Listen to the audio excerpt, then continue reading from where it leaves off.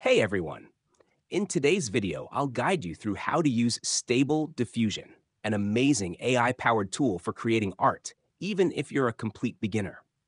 To start, visit a platform that supports Stable Diffusion, like Dream Studio or a local installation. Log in or sign up, and you'll find a prompt bar where you can type in your creative idea or description.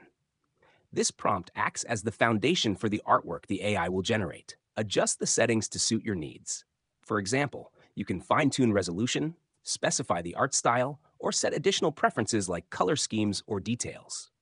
These tweaks can help you achieve your desired result.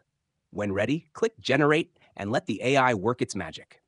In just seconds, your unique piece of digital art will be ready to download or share.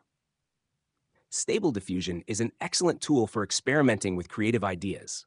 If you found this guide helpful, don't forget to like and subscribe for more tutorials. See you in the next one.